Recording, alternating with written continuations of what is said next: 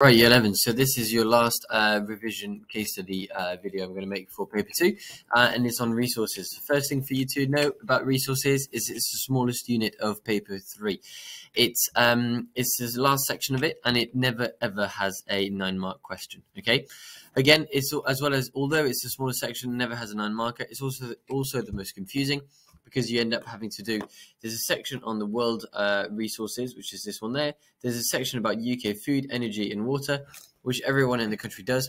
And then every school will choose to teach either food, water or energy. And in the case of red and green, we do energy. And this is what I'm going to cover in this video. Okay, so if you were to do, if we were to go through the key study and knowledge you need to know, the main thing you need to know is that resources are required for life. Simple as that. The main resources in the world are food, energy and water, and we need them for development. Our population has gone from 7 billion in 2019 to 8 billions as of 2023. We expect to go to 9 billions by 2050. The more people there are, the more demand there is. Okay, as LICs and NEs develop, they're going to need more and more resources. And obviously, as our technology improves, we also often need more resources. So on the whole, we tend to have a higher demand than we have a sort of supply in some ways. Okay, food-wise in the UK, we've got a growing demand for food. We have the UK imports 40% of its food, so we're food insecure, if that makes sense. We need to bring food from other parts of the world, which leads to carbon footprint and CO2 emissions. The impact on that is that the imports support workers with low income in low income countries who pay taxes to fund local services. However, less land was left for local production in LICs, and most of the food they grow doesn't actually benefit them. It comes straight to the UK. We are also dependent on weather events elsewhere. Okay, things the UK has done in the food industry is agribusiness and large-scale farming to maximize efficiency, produce a huge amount of resources, but it's a low employment rate and uses a lot of chemicals and pesticides. We also have sustainable foods. There's a move towards organic, low carbon impact, healthier for the environment. The best example is Riverford, a farm in Devon that produces boxes of fruit and veg that you can deliver to people's houses. That's for the UK's food consumption. Our choice of food has changed over time as we eat more and more food from further afield. Okay, but there is a tendency to go back to basics and back to what we do best in the UK.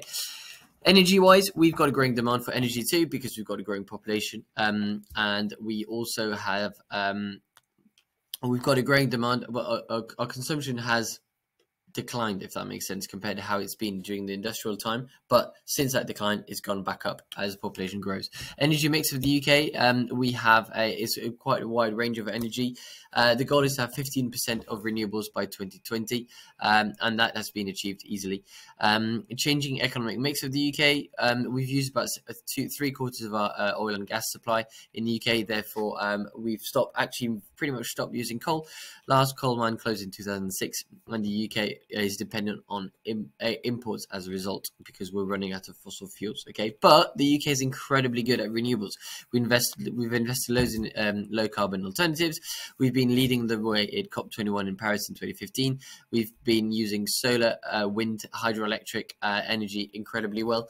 We're one of the leading countries for offshore wind farms. However, they are expensive. They can be unreliable if there's no wind or no sunshine. Okay, what we have done is we've also pushed the use of nuclear with Hinkley Point C, which is a nuclear power plant being built by EDF, a French company, and is Chinese owned in North Somerset. Okay, the issue with nuclear is that it's reliable. The good thing is it's reliable, but the issue is its safety and costs are quite high. Okay, from a water point of view, we've got a growing demand for water. It's increased by about 70%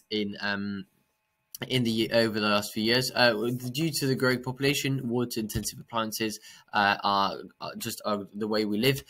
Most of that causes domestic. There's a big issue in the UK whereby there's a surplus of water in northwest of the UK and Scotland, but there's not very people, so you've got a water surplus over there, and you've got a water deficit in southeast where it's dry, and you've got loads of people in southeast. Okay, the problem, one of the problems of water pollution is caused by chemical runoff, oil spills, untreated water, sewage, etc. That's been highlighted recently with as raw sewage being dumped into the sea by water companies in the UK.